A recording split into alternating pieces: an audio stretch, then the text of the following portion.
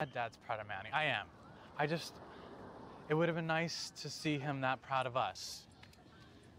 And by us, I mean me.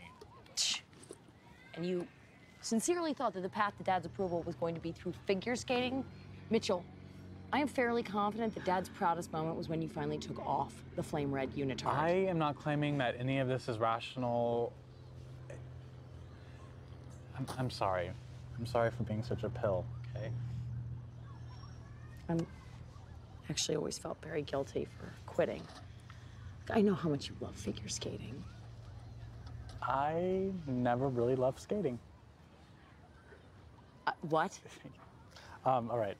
This is gonna sound a little gay, but when you and I skated together, you know, you weren't the mean older sister, and I wasn't the clingy little brother. We were a team, and you know, let's face it, we've kind of grown apart in the past few years. And with Mom and Dad's divorce, we were on opposing sides, and I miss being on your team.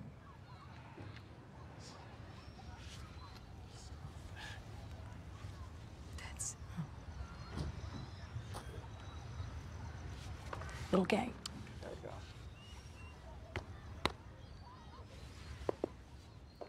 Where are you going? Claire? No way. Get up. Really? Mm-hmm.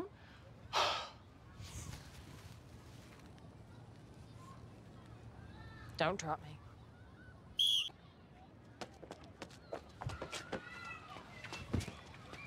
That's it, Mitchell.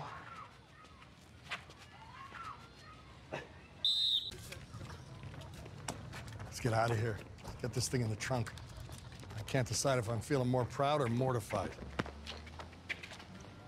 How about now?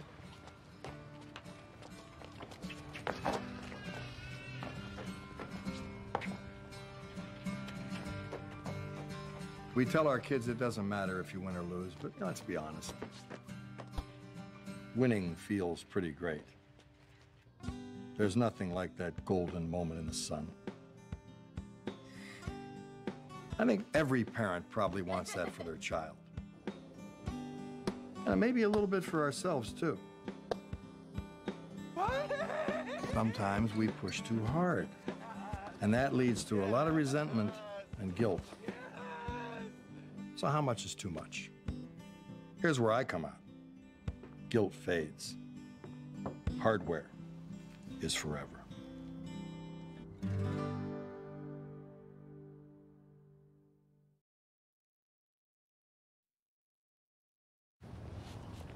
You're mad, aren't you? I'm not mad. Yes, you are. No, I'm not. You're a little jealous. I'm happy for the two of you. All right, come on, we'll do one. Stay there. For real? Yep.